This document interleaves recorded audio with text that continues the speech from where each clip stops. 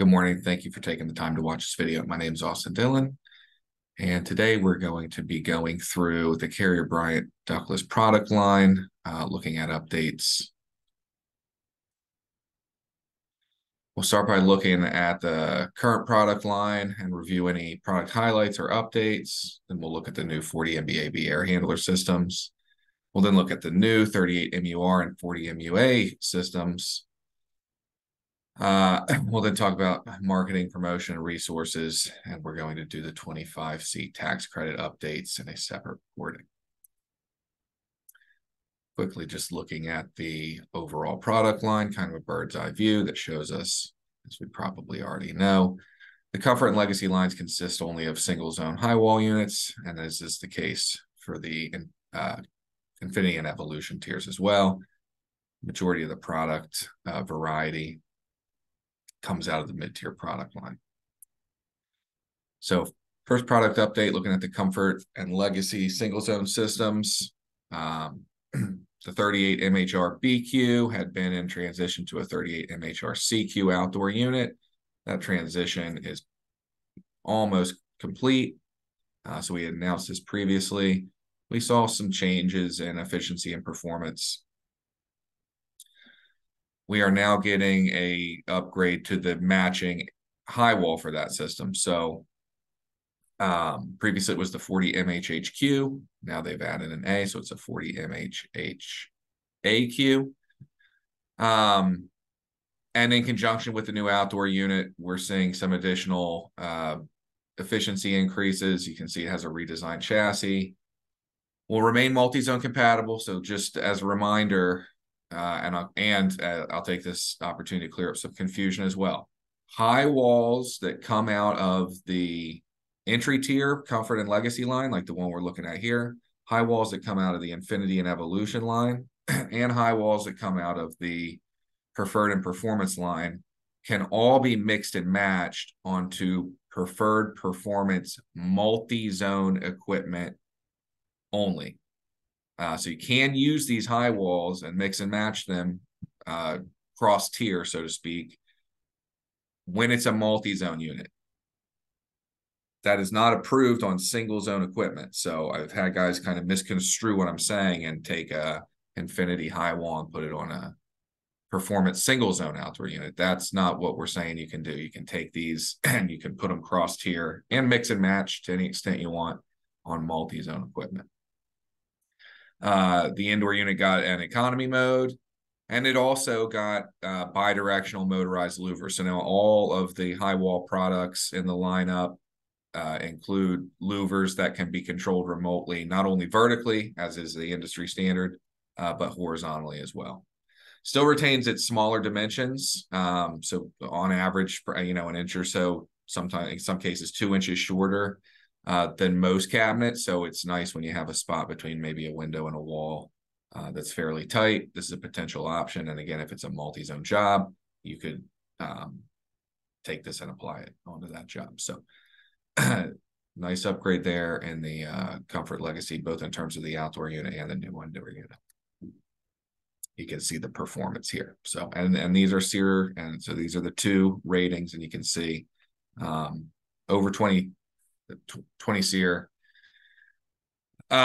Heating capacity output gone up a little bit at 5 degrees. I think that we used to have some in the 50s, and now they've improved up into the mid 60s. So again, it's not a primary heating unit. It's an entry tier, budget oriented unit, single zone 1-to-1 only.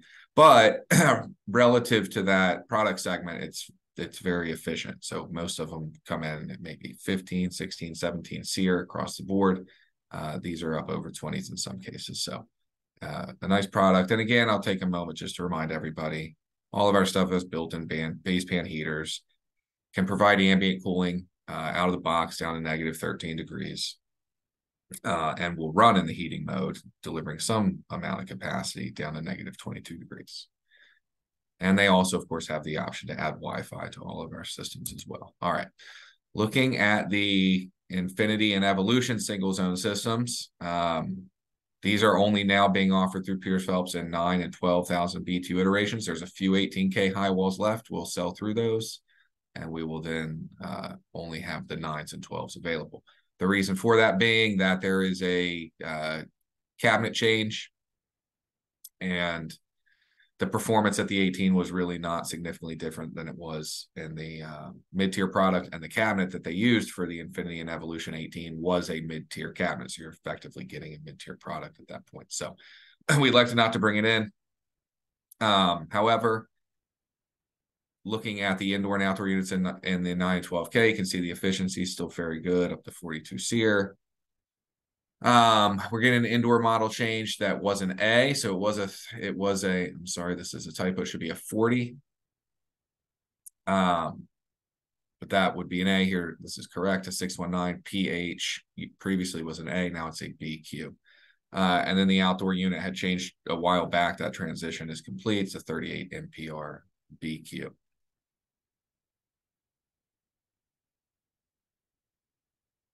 Just to really quickly review some of the features of this premium unit, and then we'll reference back to this because it applies to our mid-tier product as well.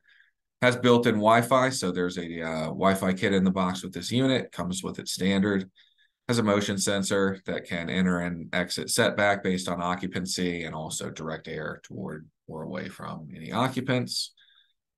Has vertical and horizontal motorized louvers, just like we mentioned on the Legacy and Comfort product. However, these are split, so there are 2 discrete pair, and so in theory, this one can go up and down, left to right, independently of this one. So these could, this one could be pointing up while this one's pointing down, or this one can be pointing this way while this one's pointing this way, etc. So all of our products have motorized louvers, both vertical and horizontally, but this one is split as well. And then it has a relative humidity set point function that allows you to set both a cooling and relative humidity set point, and it will converge on those targets simultaneously. So it will adjust fan speed, target evaporator coil temperature, compressor speed, etc., to converge on those without overcooling. Very nice feature when it comes to basements and other applications where dehumidification is one of the primary drivers. Something to note though about that feature is that it is only there on single zone equipment. And I mention this because the mid-tier product has that feature as well, which we'll point out. But when you apply it multi-zone, the outdoor unit, because it's managing the other zones, can't necessarily do what is needed to be done to achieve that relative humidity and temperature set point when other equipment's calling. So that gets lost to some extent on multi-zone. Under the right conditions in multi-zone, it can work, but it's not a guarantee on multi-zone. No changes in the preferred or performance MAR line or MARB line, same as we're used to. It does come 6 through 36. However, there was a change to the MBRB line, and this slide just kind of tries to illustrate the relationship between the two lines. So the 6 through 36 that you can see here in blue is the MARB line, MARBQ. And I show you the equipment compatibilities and stuff as well. But really what we want to see here is the relationship between this line and the larger capacity line, which was previously the 38 MBRBQ. There's some overlap. They both provide a 36,000 BTU capacity option, but then you can see it extends out to make up the 4 and 5 ton options as well. I show you the compatibility. Those of you guys that have been installing this for a while know that the primary difference from an installation standpoint is that the systems that match with the MAR unit wire with a tray cable, and the systems that match with the 38 MBRB units wired with a separate communication cable and power conductor.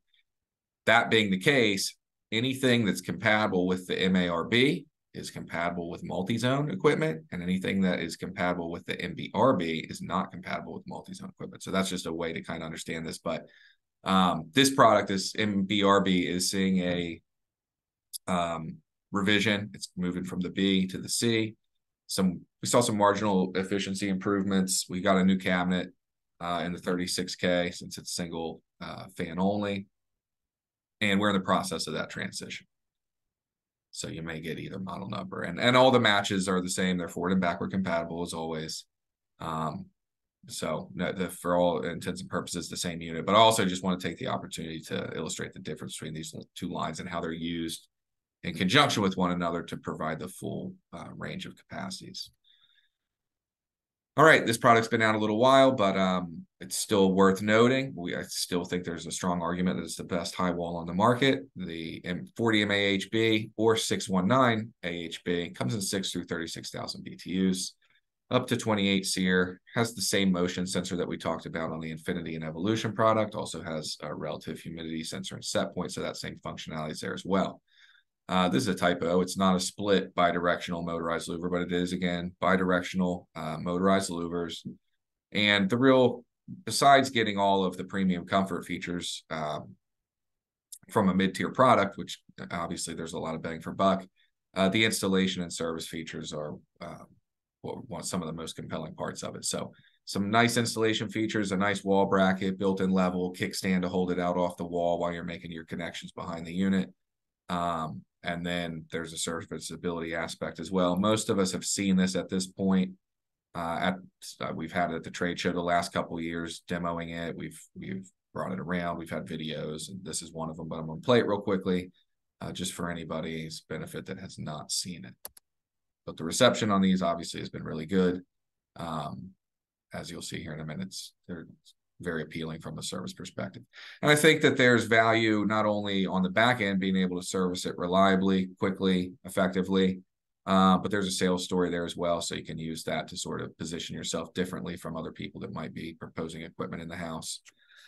Talk about service a little bit. It's oftentimes neglected during the sales process, and hopefully differentiate yourself and get the sale.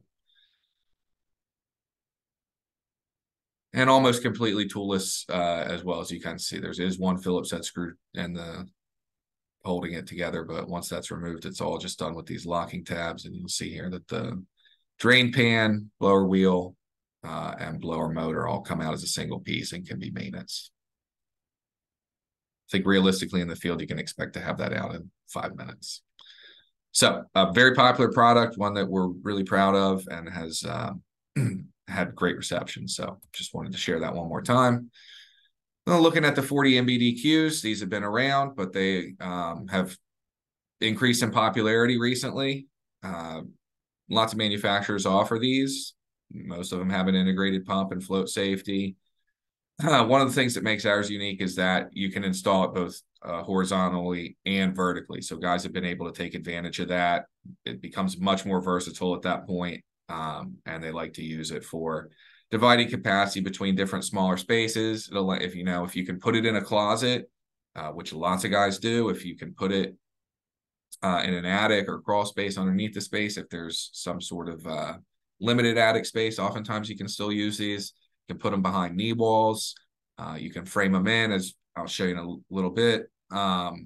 Just become a lot more versatile and useful once you realize that they're relatively small, they install vertically or horizontally, and you can, again, some of those holes in the approach to ductless jobs are usually a bathroom, hallways, common areas. This will allow you to do that, will allow you to reduce the number of indoor units you need. Hopefully that reduces the number of ports that you need on your outdoor unit, and then pushes the size back down. So we see a lot of equipment that's oversized for homes from a capacity standpoint, just because they want to get they need the ports to facilitate all of the indoor units. So you do one of these, you can hit the common areas potentially, reduce the number of high walls that have to be in the space. And oftentimes you can use it, to address any concerns about aesthetics or anything like that. Excuse me, since it is a concealed unit. In this picture, you can see there's a low attic over this. I think it was a dentist office. No room on the wall for a high wall. Just use a linear grill and then a lay-in filter box on the other side of these lights. And it gives you a really clean aesthetic. You can also do that behind a knee wall. A lot of times floor consoles don't work. There's knee walls, we think floor consoles, but the layout of the room may not work really well. Being able to get line sets to exactly where that's going to line up with the where you want to put it in the room, where you're trying to position it, oftentimes becomes challenging. If you can put one of these behind the knee wall, get your line set up and to the house behind that knee wall just about anywhere instead of having to line it up directly. Same with your drainage, obviously. And then you can lay it horizontally or vertically behind the knee wall and get basically the same effect as a cassette without having to see it, without having to have the line sets and everything line up, and oftentimes giving you more options in terms of where you really want to discharge the air into the room. So we really like that product. Guys have been successful with it. A lot of guys really like this, been doing something like this where they'll stand it vertically, then have like some finishing carpenter come in and box it out and do something nice like that. You can also recess it into old radiator cavities. You want to remove a radiator, put it there, put it underneath a radiator cover, modify it obviously so that the air can come out. We got guys doing that too. So there really is an opportunity to do a nice job with these, create a nice clean aesthetic, and it's a nice tool to have too when the issue comes up about aesthetics, not wanting to see the equipment so much.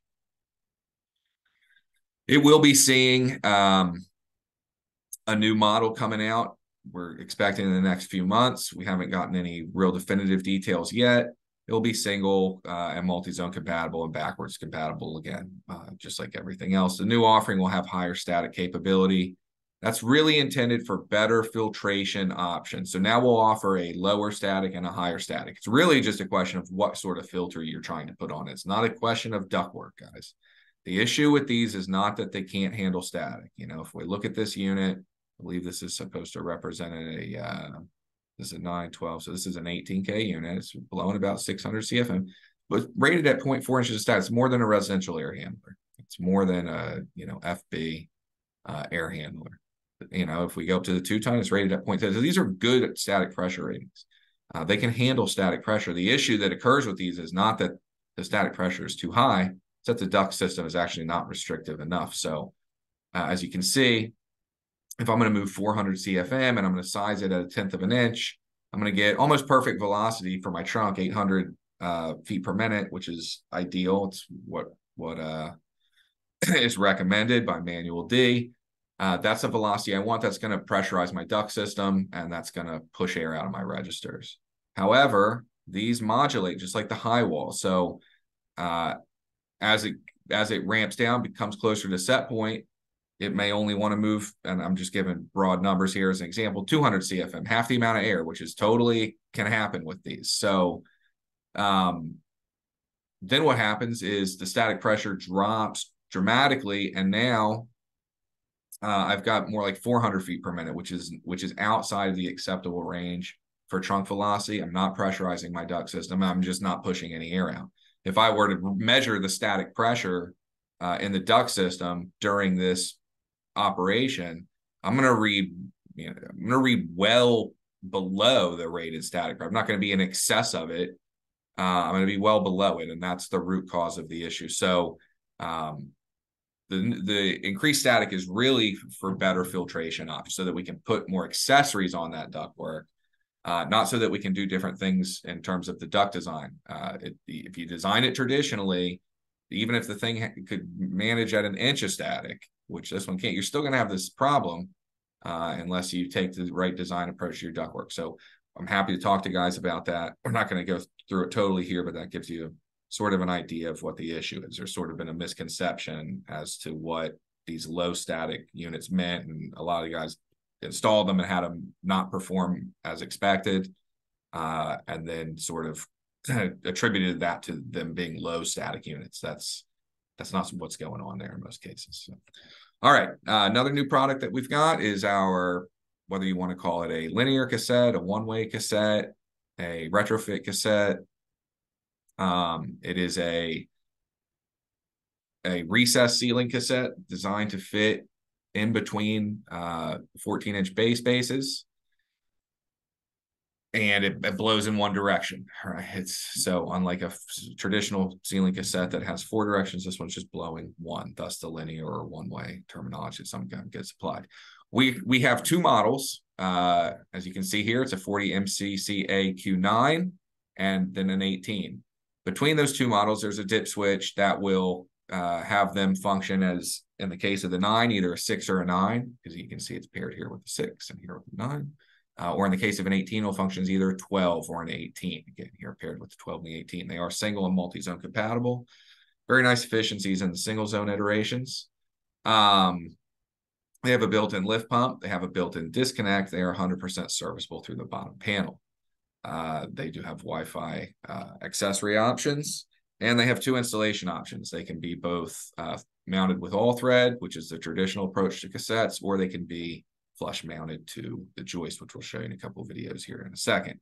You can see the width, the most important, they're calling it the depth, which I would call it the width, but the most important dimension, which is how it fits in between the bay space, which if frame 16 on center would give you a 14-inch bay space. This is 13 and just shy of a 1/4 inches. So should increase the likelihood of it fitting into the bay spaces that you come across.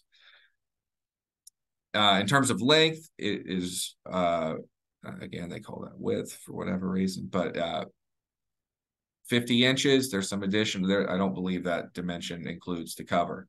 But a lot of that comes from the fact that there is a built-in disconnect in the units. About 4 or so inches of it can be attributed to that disconnect being there. So there's a video on a couple of the mounting options. Most of us are familiar with this, but there's the flush mount option right there, which would certainly be the easiest. And then I have another video. It's a little funny, I think, but it will show us the all thread option as well. So I thought, at least. Here it is. Apologies.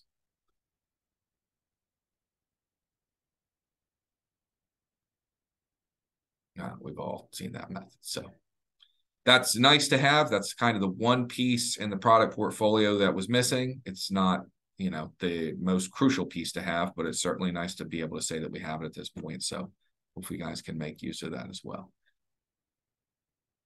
And then the serviceability of it. This just shows how some of the panels open and come away to give you access to the drain, refrigerant pipe connections, and electrical and motor connections. All right, looking at the multi-zone outdoor equipment, we did announce this in the last webinar. However, we're still going through the transition, so it's worth mentioning, and there's some potential to for confusion. So this is the phase out. This is the old models, and then these are the new models. We'll go through them one by one, but you can see for the most part that there's just going to be a model number change, and then whether they're standard or high heat. So looking at the single fan cabinets for the multi-zone equipment, and starting with the 38 previous generation, 38 MGRQ18B. It was standard heat, and you can see its efficiencies listed here, CER, ER, and HSPF. It is going to remain a standard heat unit. There is not a high heat option on the 18K unit. And they're going to slide a B in there. So it's a B revision, 38 MGRBQ18. I think of the R as standing for regular heat, the B as the revision.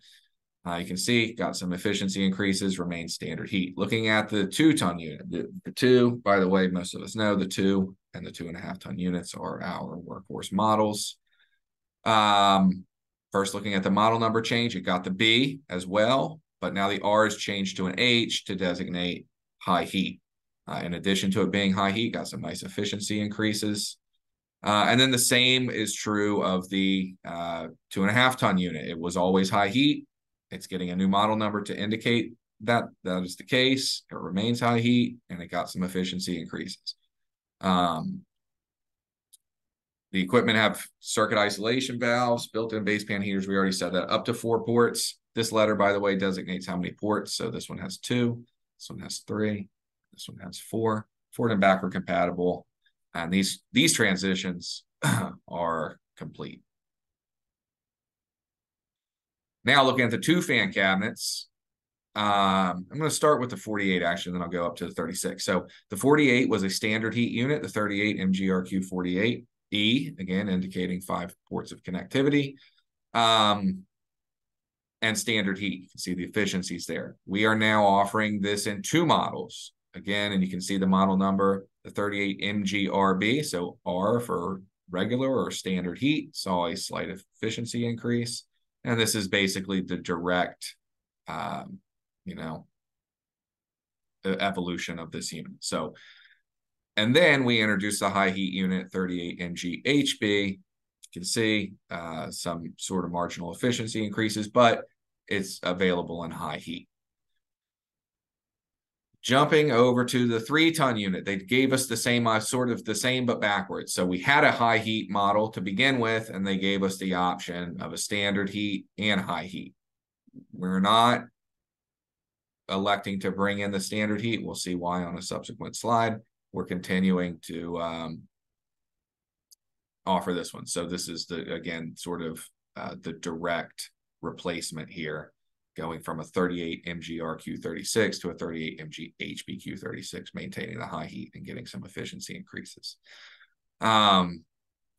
These transitions are nearly complete. These are all going to remain 2-fan cabinets. This one would not have been a 2-fan cabinet had we brought it in. Again, we're going to elaborate on that in a second. Again, built-in base pan heaters up to 5 ports on the 4-ton, forward and backward compatible, and we got a high heat option in the 48. This is going to illustrate why we elected not to bring in the 36R, the standard heat 36. We were told that people wanted a single fan standard heat one for their multi-zone cooling applications, not have to pay as much and get into a 2-fan cabinet to use a 36 here.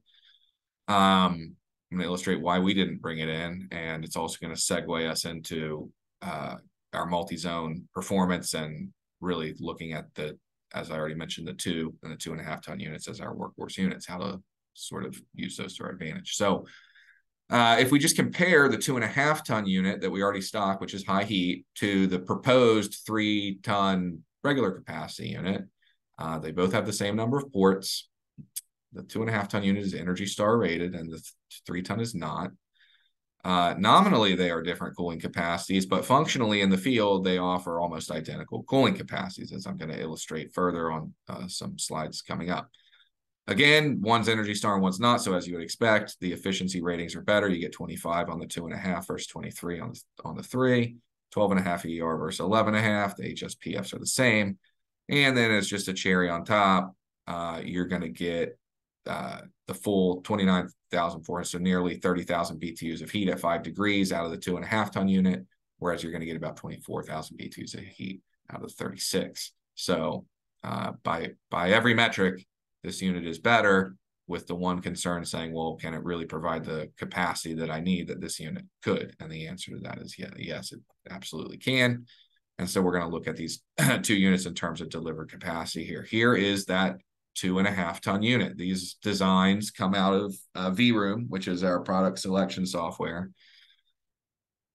And I have these at a ASHRAE Philadelphia standard. So whatever that is, I think it's like 95 degrees and 7 degrees or something like that. So this is, you know, design for Philadelphia. This is like max design condition. So it's performing against a full load. And you can see that the 30,000 BTU, not only does it provide 36,000 BTUs of cooling, it'll provide over 40,000 BTUs of cooling. So this can be used as your 3-ton multi-zone option all day, every day. And frankly, it should be.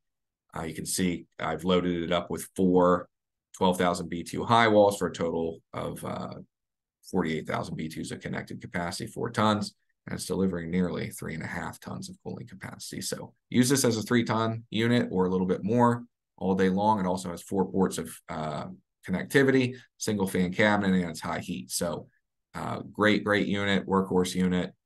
We've been really happy with that. And just as good of a unit, again, between these 2 units, you almost don't have to sell any more multi-zone outdoor.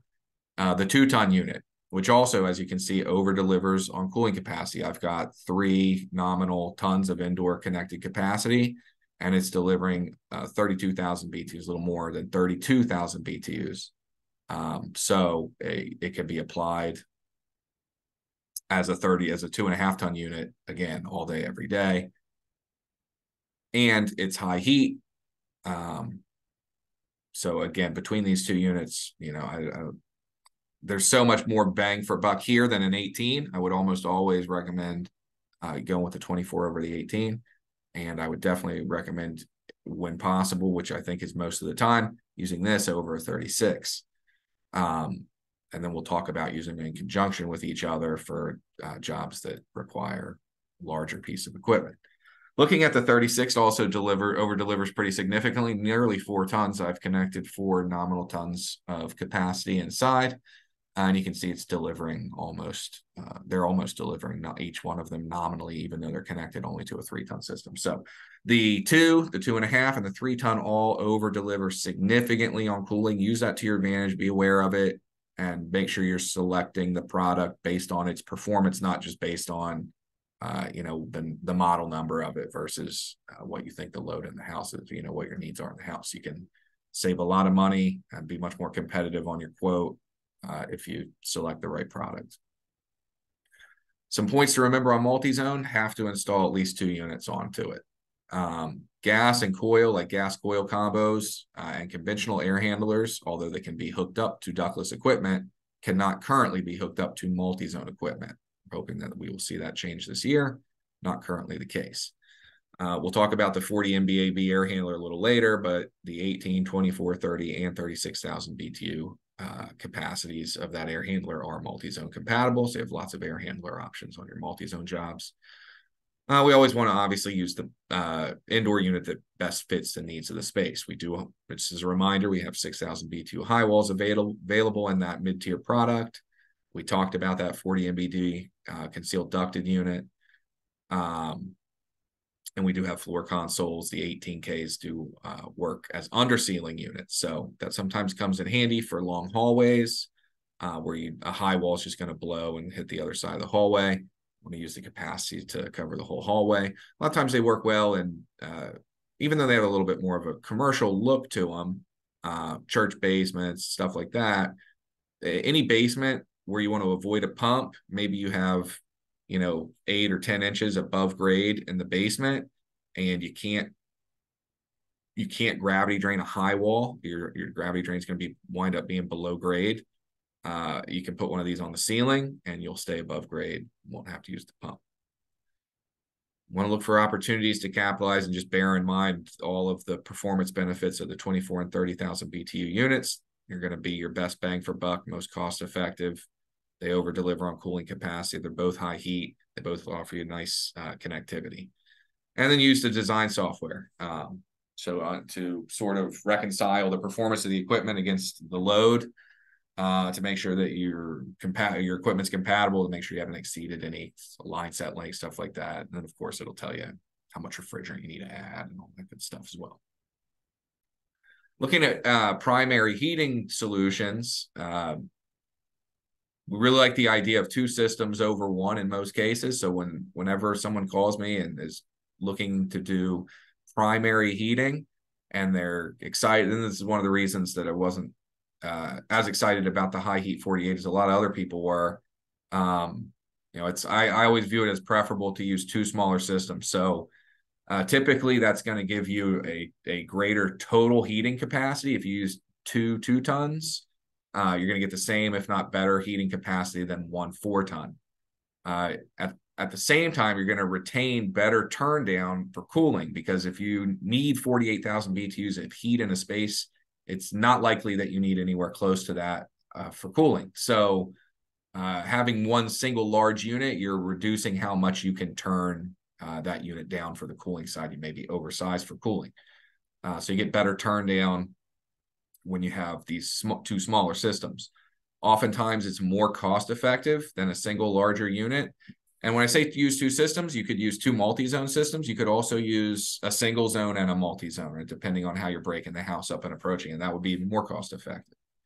It gives you some redundancy in a primary heating situation where they're relying on these heat pumps year round to heat their home. If a compressor goes down, they still have some heat in the house. There's a lot to be said for that in a primary heating situation. It will, again, turn down, talking about turn down again, but now on the heating side, we are going to bleed heat into heads that aren't calling, especially if we can't turn down to the capacity request of the indoor equipment. So when it's 55 degrees outside and they want a little bit of heat, this thing's going to, a big 4-ton high heat unit's going to be looking to reject pretty significant amount of heat into the house that could cause overheating. So 2 smaller units addresses that, allows us to break the home up by wing or floor. In theory, could potentially provide some areas with cooling while other areas had heating. Stays in a smaller cabinet size, which is gives you more options on the outside of the house, typically more palatable to the homeowner, and gives you the option to locate the 2 condensers in 2 different locations for ease of running line sets or logistics in terms of your line set. So a lot of advantages to using 2 smaller units over 1 larger unit when it comes to a primary heating application. Also, whenever you can incorporate an air handler, it gives you the opportunity to make up some of the building's load with electric heat. So if you're getting close, you propose 2 systems and it's cost effective, but you're, 7,000 BTUs away from meeting design load, which only, represents the coldest day, but only probably a few days out of the year. You could just put electric heat into an air handler and make up that difference instead of kind of seeing a point of diminishing returns with using heat pump equipment. So always nice to have an air handler. And again, there's some redundancy, backup heat as well with that. So something to consider. All right, looking at the 40 MBAB air handlers, the previous gen 40 MBAAQ is in transition to the 40 MBAB. We still have both models in various sizes in inventory. Got new capacities. The big ones were the capacities and the dimensions. So previous gen only came in 2, 3, and 4 ton. This new one comes in 18, 24, 30, 36, 48, and 58, or if we want to think of it as 60,000 BTU 5-ton option. And along with that, those different capacities enjoy different cabinet dimensions, which I'll show you on a subsequent slide here. We got slightly improved performance and efficiencies. From a compatibility standpoint, the 18, the 24, the 30 are multi-zone compatible. There is a dedicated 36K air handler that is multi-zone compatible. Be aware, however, it has no application outside of multi-zone. So we had to bring in a 36K specifically for multi-zone systems.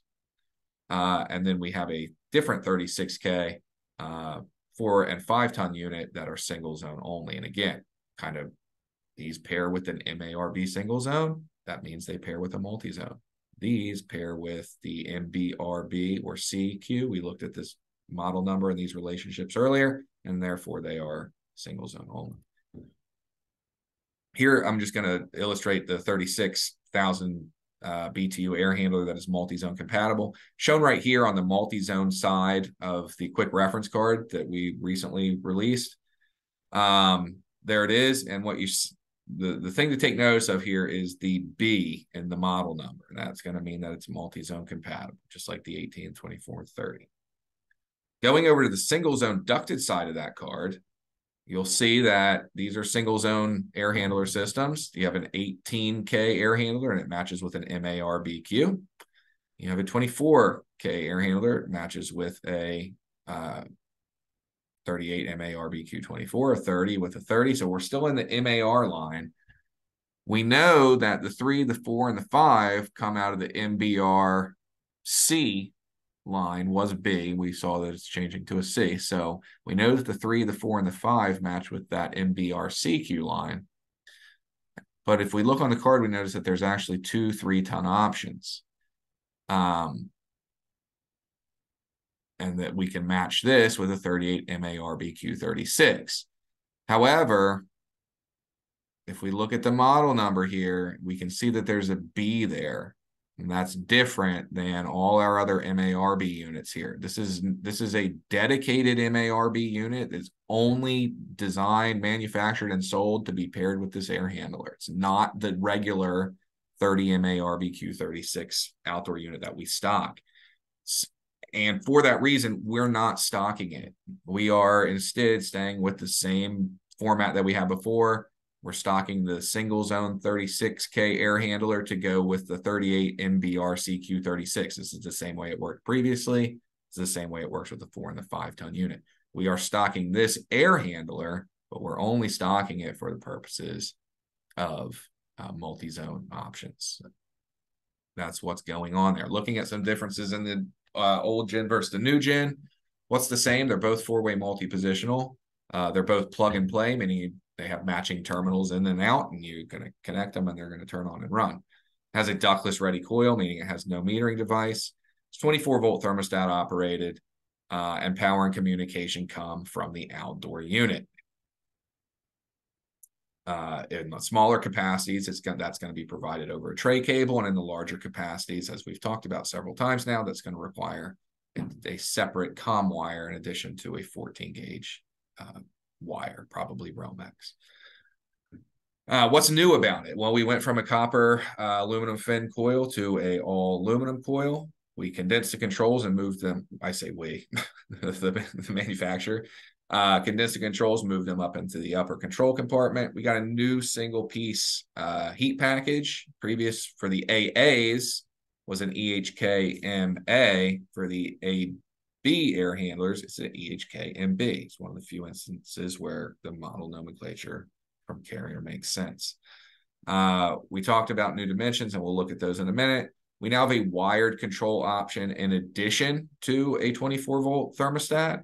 Still going to recommend the 24-volt thermostat in most applications, but there is a wire control option, and that does ship with the unit. So it's out of the box. You have the option to control it with a wired controller. Additionally, there is a wireless controller that ships with the unit. And if you install the wired controller, you can use the wireless controller in conjunction with that. So the wired controller acts as a receiver for the wireless controller.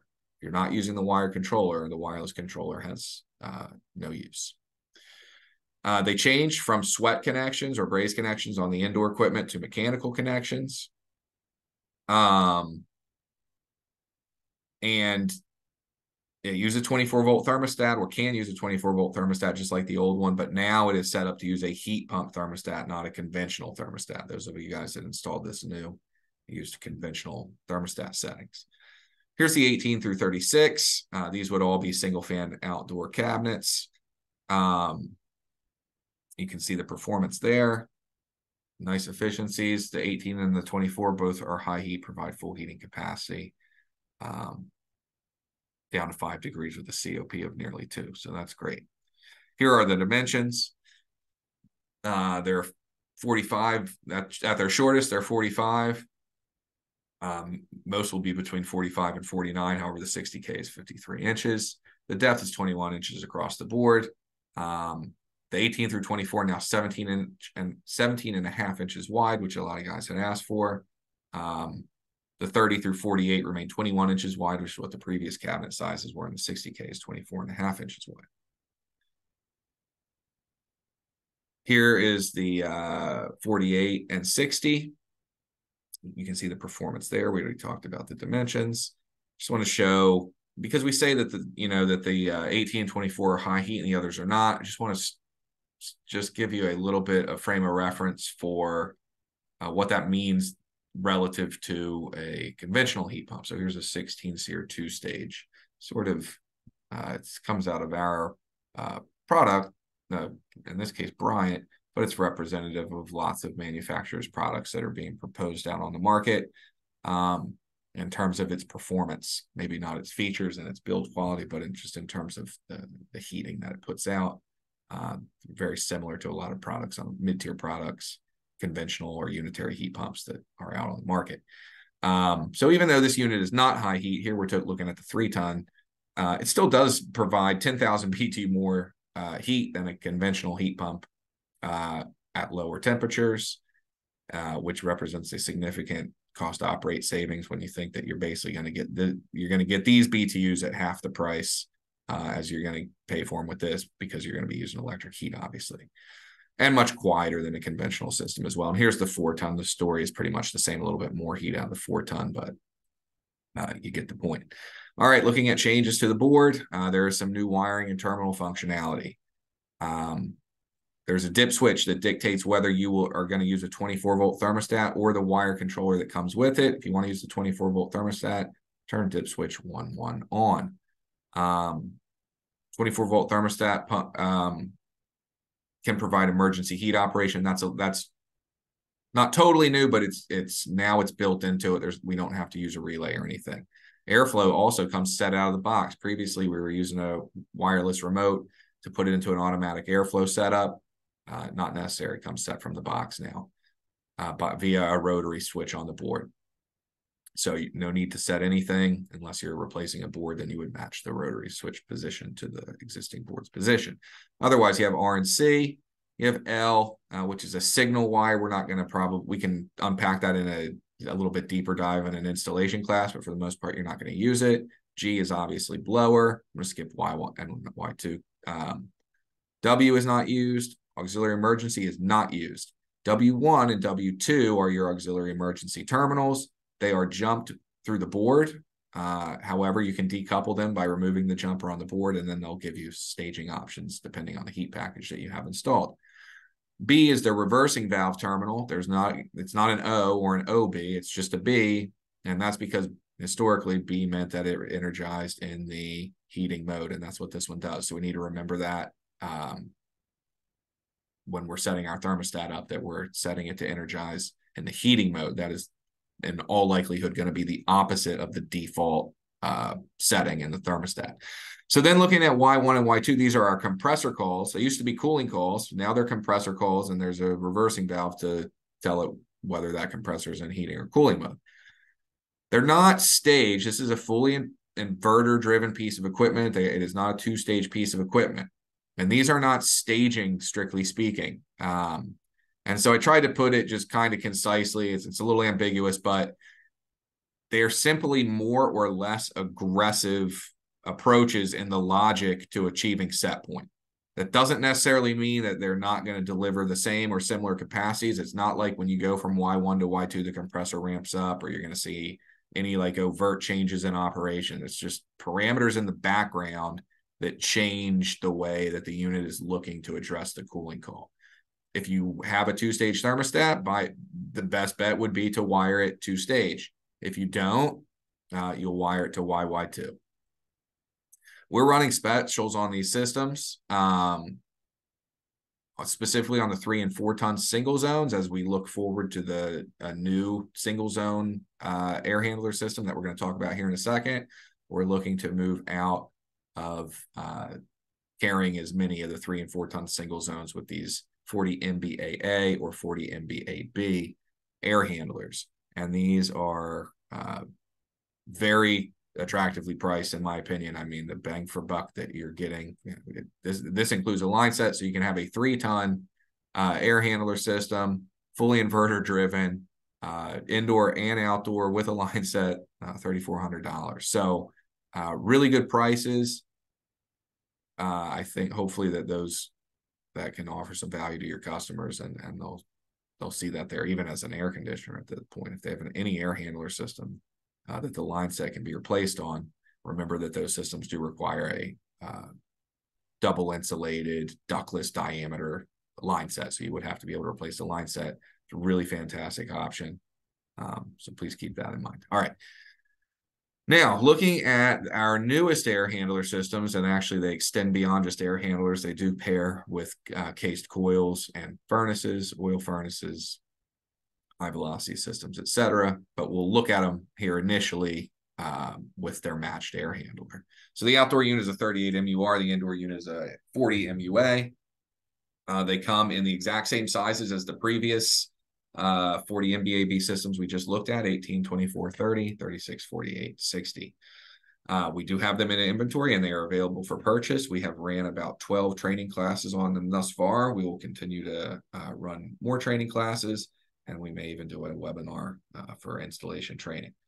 They are all high heat standard. So Carrier offers them in standard heat and high heat. We're carrying only the high heat versions of these units. The air handler is minus a couple of very minor details. It's the exact same air handler as the 40 MBAB. It comes in the same sizes and capacities. It's multi-positional. The controls physically are the same. Obviously, there's going to be some software differences, but physically, the controls look the same. They're located in the same compartment. The coil's the same. Only difference being that this one will have a metering device, an EEV, inside, whereas we just mentioned that the 40 MBAB and AA did not, because the ductless unit metered that refrigerant outside. This one is getting metered inside. When you pair it with a cased coil, it would use the metering device associated with that coil, a TXV in all likelihood. It is 24-volt thermostat operated, just like the 40 MBAB. Uses the same electric heat package as the 40 MBAB. One of the differences, however, is that the indoor unit and outdoor unit here are powered separately. So it's not receiving its power from the outdoor unit like the 40 MBAB does, like most ductless equipment. Instead, it's being powered separately like a conventional air handler would.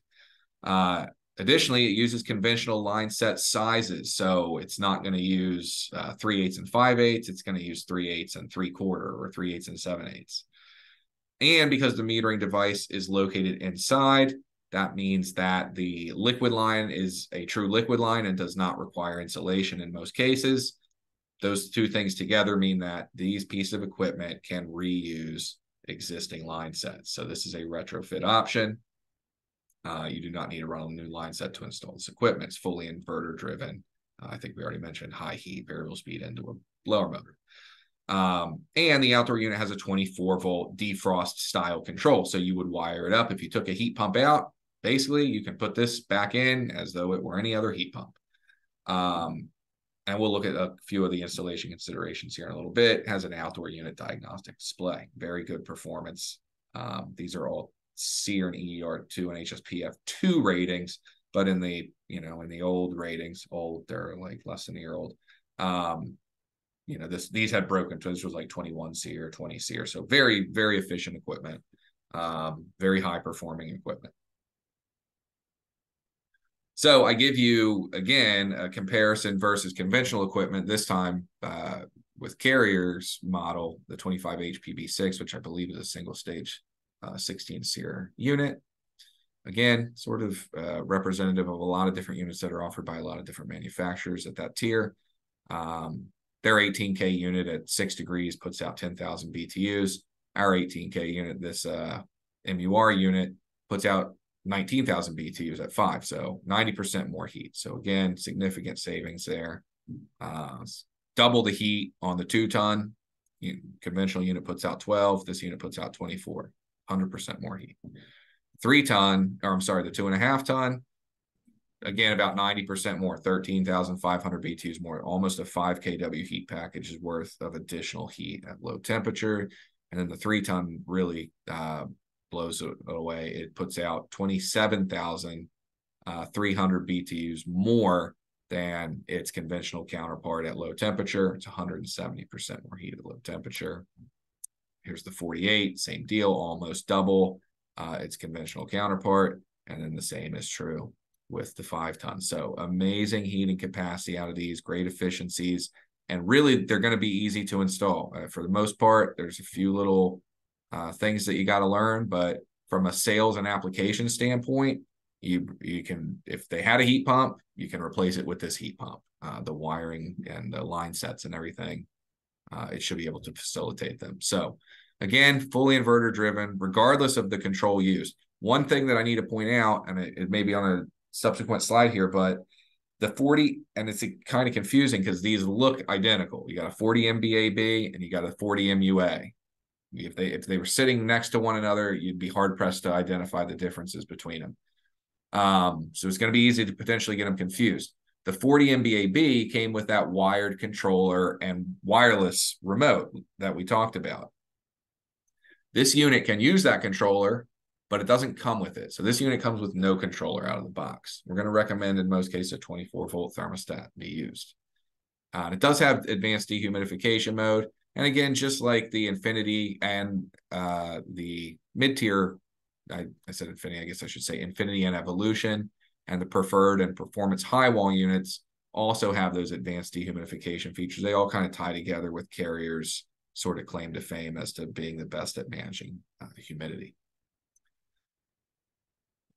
So I'm going to give you a quick installation overview, not intended to replace an actual training or installation review of this product. But the first thing you're going to do is determine how you want to connect your indoor unit to your outdoor unit in terms of wiring. We already talked about piping. We know we can use conventional uninsulated line sets. We can use line sets that are existing. So how do I want to wire my indoor unit to my outdoor unit? If I had an existing heat pump, and it had a minimum of 5 wires, I could use 24-volt wire, or I can use 2-wire communication. I'm probably going to have to run a new wire, 16 2-stranded shielded. There's a dip switch that's going to dictate on the outdoor unit. If I leave them all off, I'm using 2-wire communication. If I turn 2 on, I'm using 24-volt thermostat wiring. Here's the 2-wire communication inside and outside. I want to point something out real quick. I may point it out 1 or 2 more times as we go. You have a row of terminals here, and you have a row of terminals here. And up here, they are trying to indicate to you what those terminals are. These 2 terminals, thus, right, the top 2 left terminals are S1 and S2. These terminals are R and C. Do not put 24-volt RC power to S1 and S2. You'll have to replace the board. So 16 2-stranded shielded wire from indoor to outdoor on S1 and S2, and you have 2-wire communication between your air handler and your outdoor unit. Obviously, that's not going to be an option on a case coil and furnace. You're going to be using 24-volt communication method. Option number 2, 24-volt communication method, right? So now I'm going to flip that dip switch. I'm also going to flip inside dip switch 1-4. 1-2 is telling me whether I'm using a 1-1 is telling me whether I'm using 24-volt thermostat or 2-wire comm. So this dip switch being on is not totally relevant to what we're talking about. We're just talking about the wiring from the inside to the outside. That's this dip switch and this dip switch. This one is telling us that they're using a 24-volt thermostat on this system, which makes sense because they're also using 24-volt wiring between their indoor and outdoor equipment. So we need 18-gauge thermostat wire with a minimum of 5 conductors.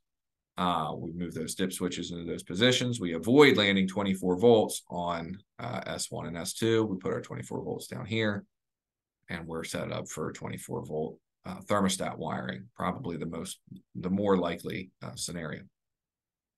These just show those terminal strips again, and they're what you would for the most part, they're what you would expect from a heat pump, conventional heat pumps defrost board. You're going to have R and C for power. You're going to have Y1 and Y2. We talked about what that means. They don't really mean, first and second stage. It's an inverter-driven piece of equipment. It's just an indicator of, how aggressively we want to approach addressing the call. In theory, you can actually, if you only had 1 wire, if you want to wire it 2-stage, now again, it's not 2-stage, but if you want to use 2-stage thermostat and wiring, then that's the best. Use Y1 and Y2. If you're only using one of them, you can actually land it on either one, but I'd recommend Y2. We already talked about the reversing valve being terminal B on the air handler strip. That's the case out here as well at the outdoor unit, and it energizes in heat. W is not used. Typically, W is the terminal we associate with sending a call inside for backup heat during defrost. It's not what it is here. W is not used, and instead D is the terminal that puts out 24 volts for electric heat. So minus a couple of little terminal designation differences, it's pretty much the same kind of functionality that you would expect out of a conventional defrost board, and that's what's going to allow you, again, to install it as though it were a conventional heat pump, which is great. Next, so we determined our wiring between the indoor and the outdoor equipment. It could be 2-wire comm, could be minimum 5-wire conventional heat pump wiring. Next thing we're going to do is determine whether we want to use a 24-volt thermostat or 2-wire controller. We're going to advocate using a 24-volt thermostat, but the option is up to you. Remember, it does not ship with the 2-wire controller. You would have to order it separately. So when we turn that on, again, we talked about this a little bit, but if that's on, I'm using a 24-volt thermostat, and if it's off, I'm using a wire controller. We're told that newer iterations of the board won't actually require this dip switch to be turned on or off. It will auto-detect your controller. However, we weren't given any kind of serial range to indicate which products would or wouldn't have that built in, so we're still teaching you to set the dip switch. We already talked about the terminal strips on the 40 MBAB, and the terminal strips on the 40 MUA are the same, so I'm not going to go over them again.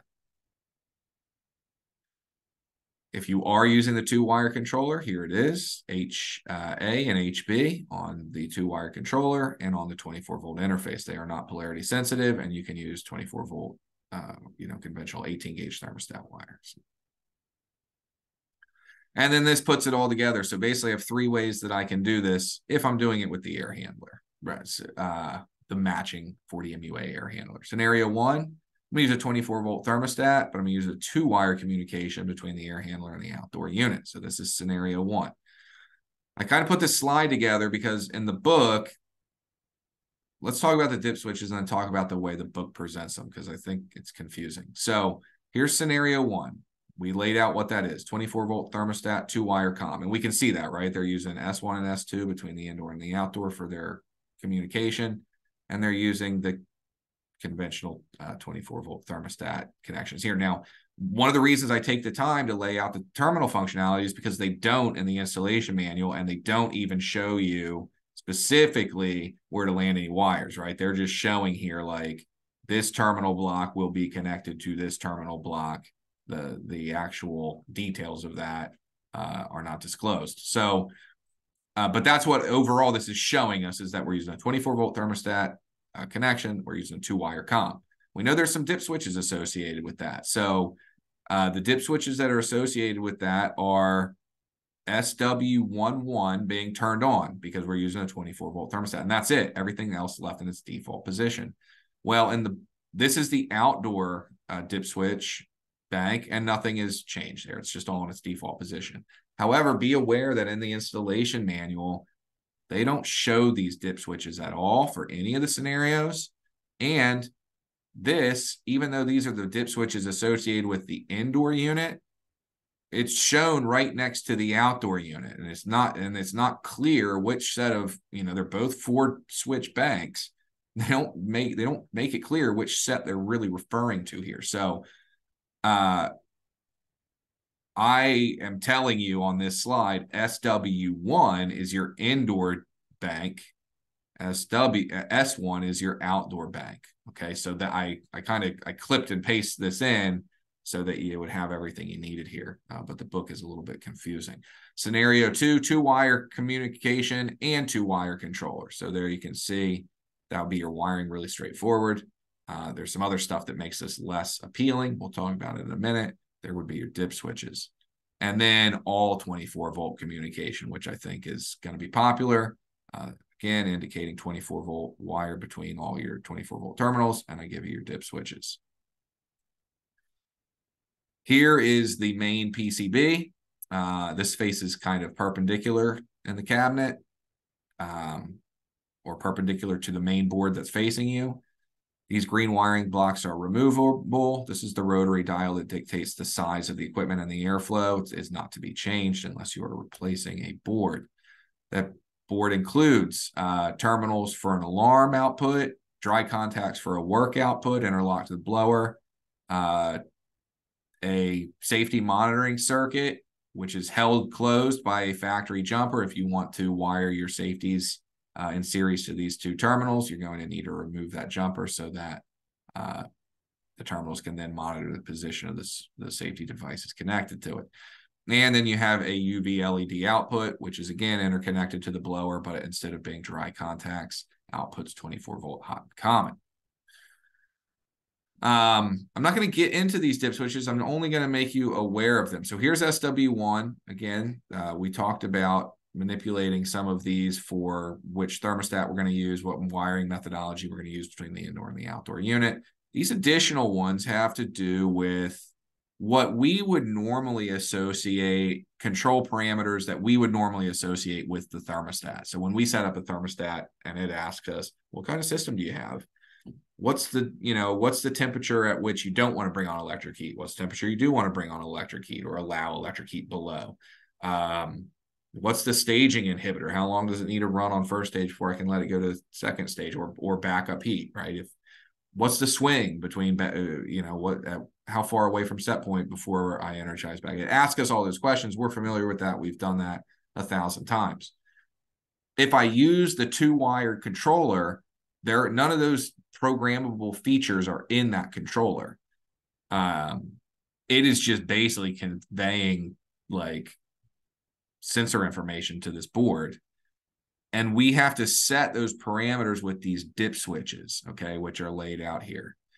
We're not going to get into that functionality right now, just going to make you aware of that. But That's another reason to you're going to get better control. And I think you're going to understand, and almost just as importantly, you're going to understand what you're setting in the controls a little bit better if you elect to use a 24-volt thermostat and set those control parameters through the thermostat instead of the dip switches on the board. So these would only apply if you used a wired controller as opposed to a 24-volt thermostat.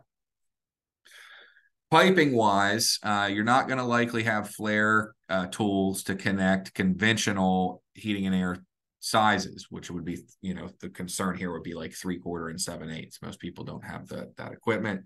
The unit outdoor and indoor ship with these adapters, you just mechanically fit and then braze. Of course, when you're brazing, make sure to use nitrogen.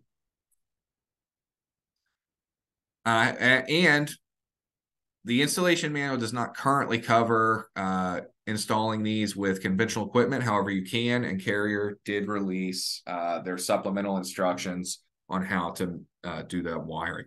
We've also put out quick start guides for all this product as well, and we've trained our tech support on it. So hopefully everybody will be up to speed. We'll make this pretty painless to install. Again, it's for the most part, minus a few minor differences, you can install this almost just like any conventional heat pump you've ever installed. And so you can imagine that a case coil and a gas furnace is going to, again, install just like pretty much any heat pump you've ever installed.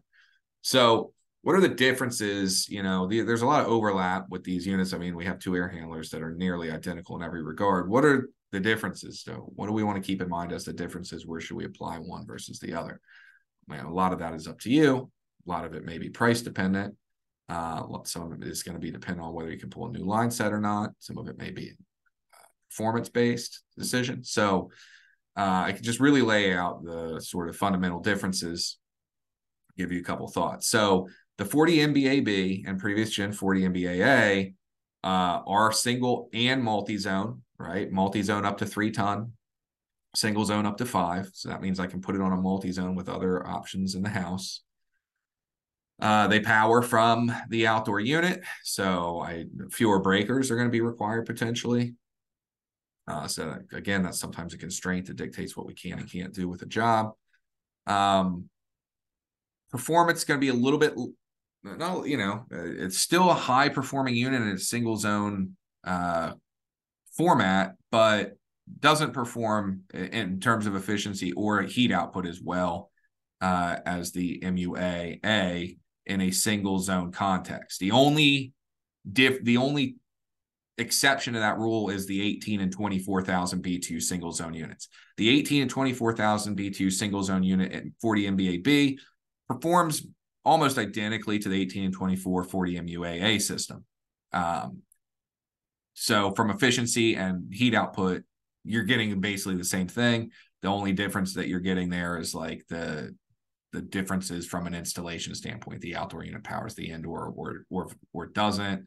You need to run a new line set or you don't, stuff like that. So, but once you get into the 30, 36, 48, and 60, this 38 MURA is giving you better heat at better efficiencies.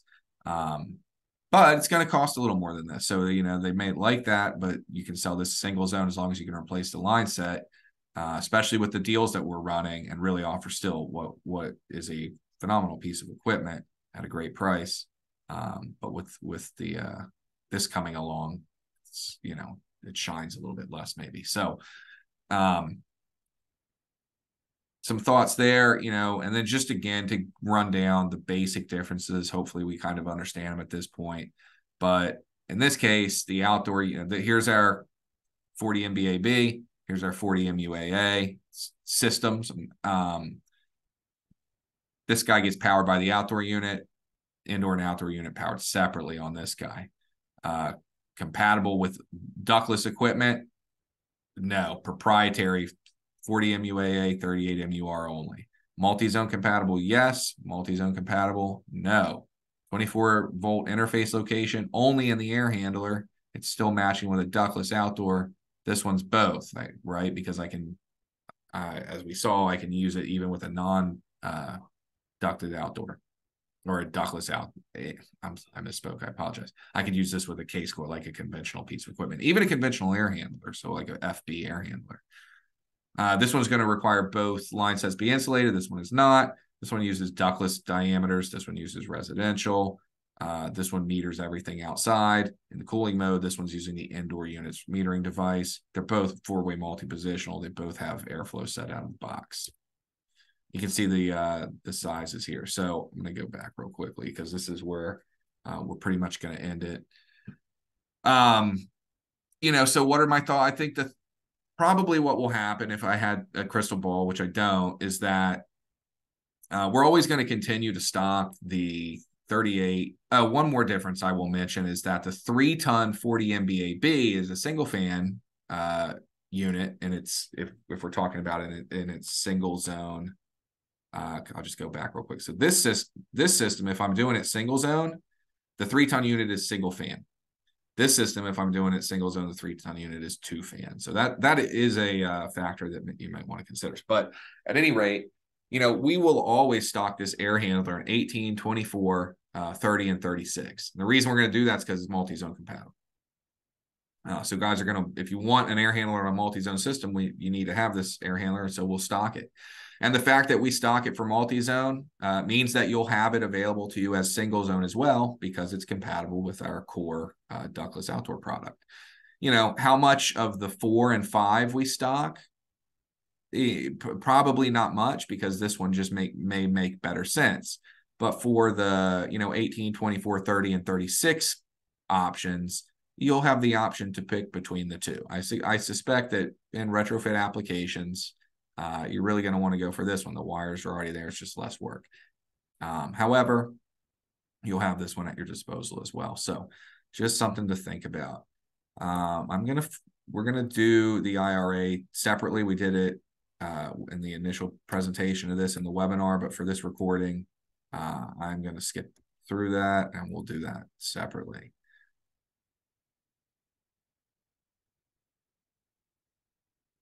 A lot still and moving parts there, a lot of sort of unsettled information, so that's constantly changing. So just to wrap it up, guys, did want to have this slide just so we could review these last few things, and then I'll wrap it up and thank you for your time. If you have any questions about this stuff, you're interested in it, please give me a call or shoot me an email. See my information at the top. If you post-sale, if you're on the job, we have tech support. They're trained on this product. We have their tech support number there. We have new color catalogs, trifolds, and system cut sheets available. New TM playbooks, which we referenced in this presentation. So if you haven't got those quick reference cards, please get them. We have new quick system price books. We've had the VRoom design software for a while, but it's still available and it's still being updated. Don't forget that we have a dealer locator at ductlessbryant.com and ductlesscarrier.com, and that's where all of our radio marketing, digital marketing, all drives consumers there. And we're using Comfort Media to create video case studies that we use as advertisements to drive guys there. And then we use those with our dealers as well. So and we've got them on the website. The idea being that we really want to kind of focus on some of the bread and butter type of ductless jobs that you as a contractor do. It's going to be somewhat unique to you. Maybe it's multi-zone, maybe it's single zone, maybe you do a lot of sunrooms and garages and rooms over attics, or maybe you do a lot of add-on multi-zone cooling for bi-level houses or ranchers or Cape Cods or row homes or whatever is sort of your most common job that in your area people are looking for solutions for. You do a video case study about that. You can use it as marketing material. It's worked out really well for us. We're splitting it 3 ways. So it's co-op. You're only going to pay for a third of it. And it's worked really well. So go to those. We've also opened up the dealer locators. So if you're interested in that, let us know. And go to these and check out some of the videos we've put. And then if you're interested in doing that with one of your customers, please let us know. We still have a program for the previous generation 619 PEQ Bryants and 40 MAQ carrier high wall units. If you have a warranty repair on that unit, contact us. We can apply the value of that warranty repair to a new unit. The new 40 MAHB or 619 AHB, which is a significant upgrade over the old unit. We do have the product installation and overview videos for the floor console, the ceiling cassette, the concealed ducted unit, the 40 MBAA air handler, and the 40 MAHB high wall. We'll be having the 40 MBAB air handler soon, along with the MUA MUR unit and some additional technical videos for commonly asked questions. So that's what I've got, guys. I'm gonna skip the video. We kind of talked about comfort media. Thank you for your time. Appreciate the interest in this. And again, if there's any questions, please feel free to reach out to me. Thank you.